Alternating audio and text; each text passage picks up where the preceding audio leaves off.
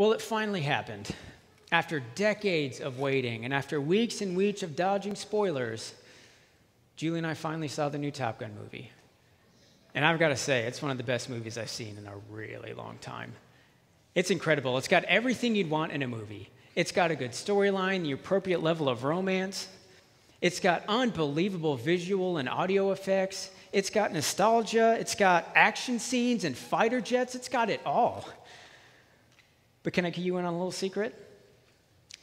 I actually didn't want to watch the movie. Not initially at first. And I definitely didn't want to like it, because the original is one of my all-time favorite movies. And I didn't want it to be ruined by being just another reboot that seems to be the trend in Hollywood anymore. I didn't want it to be spoiled for me, because that movie reminds me of my childhood. It reminds me of sitting with my brother and my cousins dreaming about what it would be like to be a fighter pilot. How cool is that? It reminds me of a time when we were all more carefree and life was simpler. But I almost missed out on seeing one of the best movies I've ever seen simply because I was finding it difficult to let go of the past. Now, I bring this up because the church in the ancient city of Colossae themselves were having a hard time of letting go of the past. The church there was primarily made up of Gentile converts to Christianity, but they're still surrounded by the culture that they came out of. They're still being tempted to live the exact same lives that everyone else is living around them, the exact same lives that they had grown accustomed to living before. See, they had heard the gospel and believed, which we read about at the start of chapter 1, but they're being drawn back into old habits, chasing the same things they've always chased, talking the same way they always used to talk, and living the exact same way they used to live. But Paul knows that there's a better life out there for them. So as we continue in our series where we're walking through the New Testament book of Colossians, written by the Apostle Paul and talking about his underlying message that Jesus Christ is Lord over everything, this week we're focusing specifically on how Paul addresses the difficulty they're having of letting go of the past by talking about a better future, a better life for them with Jesus as Lord over their passions and pursuits. And he starts by talking about their minds. He's instructing them and challenging them on what they're thinking about. Because what we care about and what we think about are pretty deeply connected. See, what's on our minds is actually reflective of what's in our hearts. Things that we hold nearest and dearest to us are actually the things we tend to think about most often.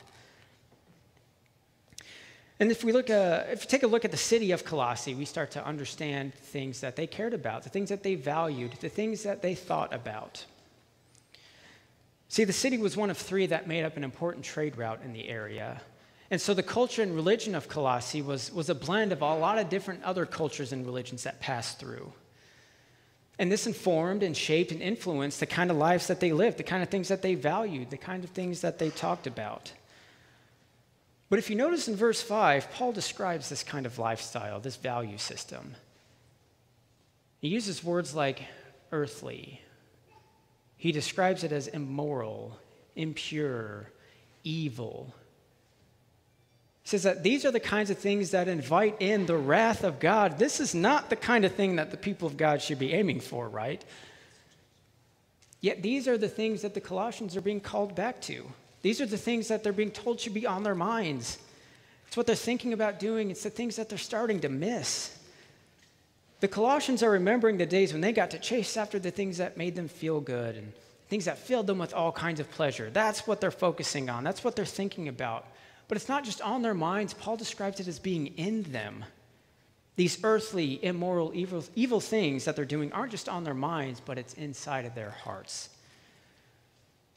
Now let's press pause here and take a look at how we're doing as a country. Let's compare it to Colossae. As America, one nation under God, founded on Judeo-Christian principles, how are we doing? Well, the sad truth is that the statistic seems to be that church attendance has been on a steady decline over the last number of years.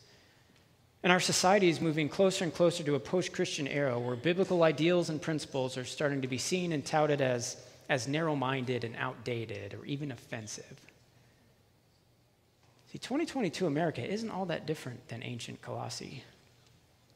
We hear more and more people say things like, I'm spiritual, but I'm not religious. We see story after story and read headline after headline of people who have been demoralized, dehumanized, based solely off of differences, based off of their age, their weight, their gender, their skin color, their ideology, what have you. We're also being encouraged to affirm and primarily identify people based solely off of their sexuality and preferred gender, whether or not we agree with it. See, in many ways, we're living a lot like the Colossians. And we in the church are living a lot like the Christians did in Colossae. Not only are we being pressured by culture outside of us to think a certain way and live a certain way and value certain things, but we're also having a hard time. We're struggling letting go of the former lives that we knew before Christ. Now, I know a lot of us in here were baptized as infants and brought up in the church, so the temptation is to sit and think, oh, well, I've never known a life outside of Christ. But allow me to be the first to tell you that, yeah, you have. You just may not remember it all that well. Because all of us are born into sin. We're born as sinners, born into a world that doesn't know Christ but is in desperate need of him. So while that time may have been shorter lived for some of us than others, all of us know what it's like. We have all experienced a life outside of Christ, a life apart from him. And that life continues to call us back. Continues to convince us to miss that old life, beckoning us to enjoy the pleasures that this world has to offer and experience that life once again. It crawls into our hearts by creeping into our minds, telling us the things we should be valuing and thinking about. And it gets all of us, and sometimes it's really sneaky. It gets us when we're sitting on 610 at 1:30 in the afternoon in bumper-to-bumper traffic because God forbid there's ever not traffic on that highway. And what is it that we're all thinking when we're sitting there? If you're like me, you're thinking, I wish all of these fools would just fall off the face of the earth. Just get them out of here because I want to go wherever it is that I want to go, and I want to get there now. Or it gets us when we're filling our cars up at the gas station and we're cursing every politician, past, present, foreign, and domestic, because we're watching our paychecks go into our gas tank, and then our kids' college tuition, and we're just praying it hits full before we have to pull from retirement. Or it gets us when we start to wonder if our marriage has run its course because our spouse no longer suits our needs or gives us the attention we desire. So we start to wonder if maybe we'll be happier, better off with someone else. Maybe we'll have a fuller life then. Or how about this one? Does it get you when you're scrolling through Instagram or Facebook and you see someone you follow post something that you disagree with, have a different opinion on something like abortion, and you think out loud or maybe to other people, how on earth can they call themselves a Christian and think like that? It gets all of us. And all of these are ways that we cling to the life we once knew outside of Christ, a life where my power, my passions, my will, and my wisdom reign supreme.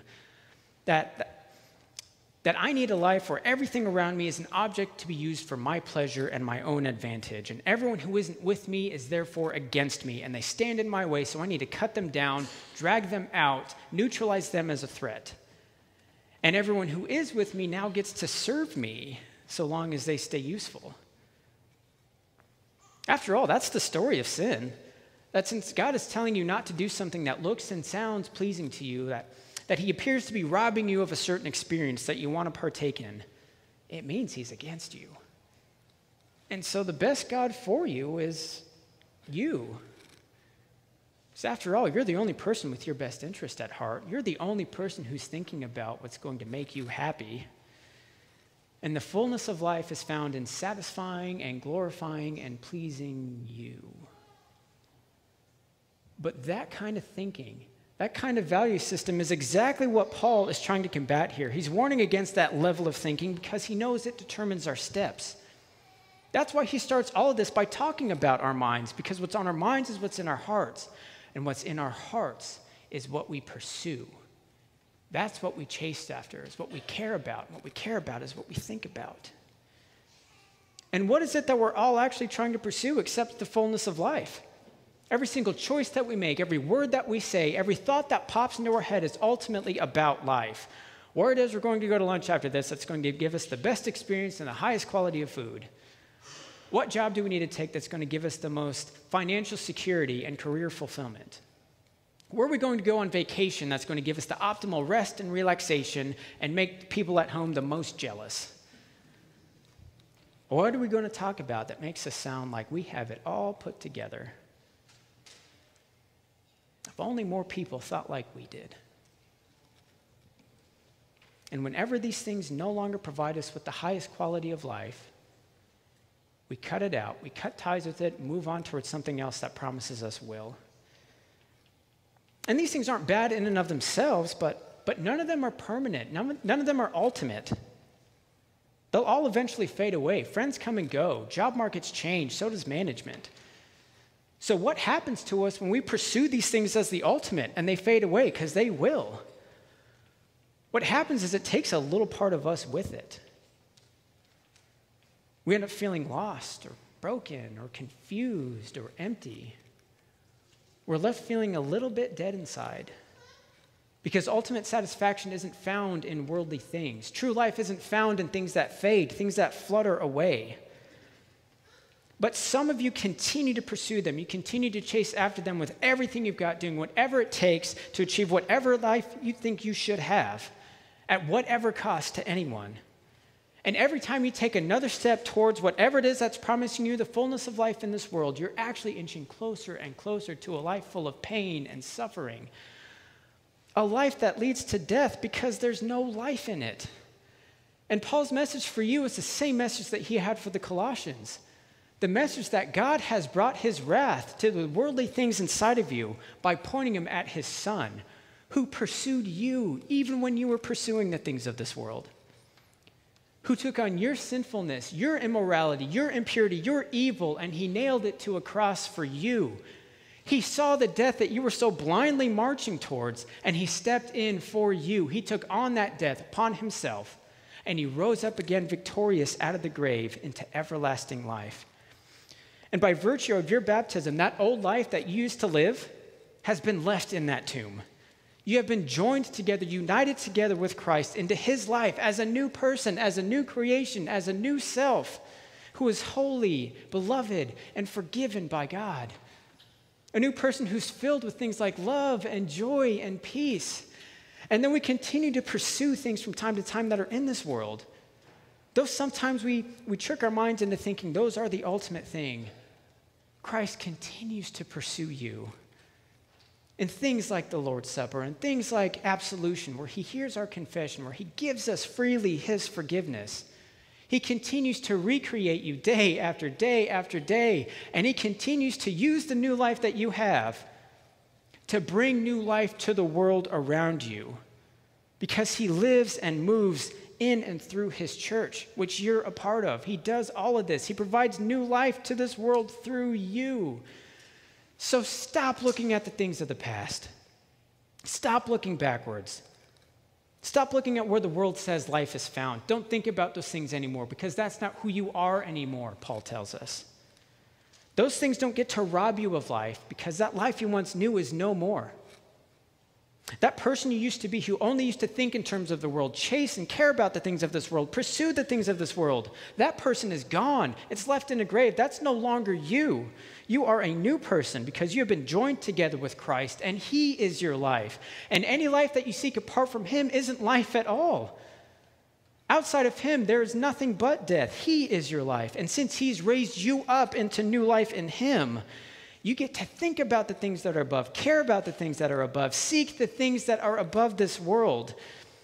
You get to seek a life that's greater than anything this world has to offer. And the life that you've been given in him now frees you up to pursue the fullness of life by dying to yourself and living for him, by joining him on his mission and bringing life to this broken world through how you live. So if the old self listens to a world that says it can give you life, the new person, the new life inside of you says, that's not life at all.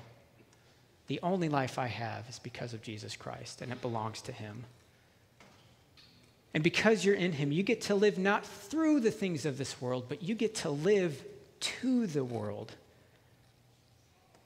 That's where the fullness of life is actually found. That's what it means to truly live, to have a life that's lived less about you and more about others. A life that's marked by bringing life. You've died to using others for your own advantage. Now you live to show compassion to others for their advantage. You've died to seeing other people as your enemy. Now you get to see them as objects of forgiveness, as objects of your forgiveness and of God's ultimate forgiveness.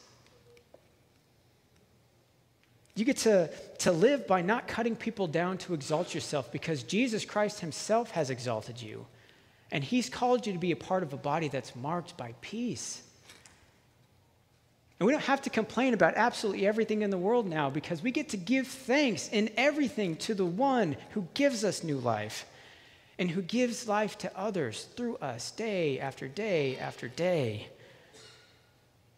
That's what the new life is. So the original Top Gun was an exciting movie. Right? There was action, there was humor, there was fun. But there was also a lot of pain and heartache. And quite frankly, no storyline. And until you've experienced the new movie, you won't understand just how much better it is. See, all of us look back from time to time and want to relive a part of history, and that's fine. But you'll never experience the richness of living fully in the present if we're stuck trying to live a life in the past. The passions and pursuits that you had before you were in Christ may have been exciting, but the fullness of life can only be found in him. That life you once knew, that life you used to chase, is dead.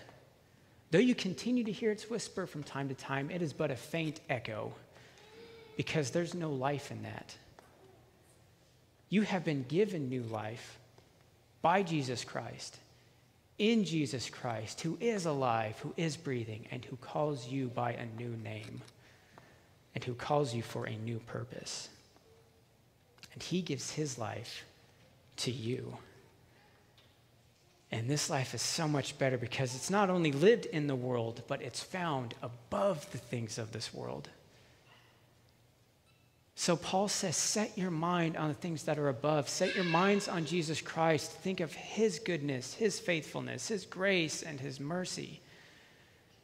Think about the fact that he pursued you, even when you were pursuing the things of this world, to try to find your passions and your pleasures in them. But it was his good pleasure, his passion to seek you out, to die for you so that you might have new life in him. And let that sink into your hearts, to beat in a new way for the glory of God and for the good of other people. And then watch as your pursuits change. Watch as you find yourself pursuing the fullness of life that is found in living in him, by living a new life for him. Let's pray. Well, Lord God, we thank you for the life that you give to us. That though we use this life sometimes to go back to the past, to live in worldly ways, that you are our great rescuer, that you pull us out of that. That you have marked us as those who have died with you through your death, but have new life in you as you have overcome the grave. Lord, we confess that we still continue to pursue the things of this world, things that we know you are against, things that invite your wrath. But we thank you that's not what our life is marked as. That's not the end for us. That you promise us new life in you because you have covered us in your forgiveness and your sacrifice. You have called us by a new name as a new person filled with the things of you. We ask that you would continue to change our hearts each and every day. Help us to think about you and the things that you promise us, the things that you offer. Rid us of ourselves so that we may live for you. Change our hearts to love the things that you love. Pursue the things that you would have us pursue. Lord, we ask that you continue to help us on our mission, of joining you on your mission to not be life takers, but life givers through the new life that you offer to us. May our lives be marked as those who live in you, because of you, and for you. We pray all these things in Jesus' name. Amen.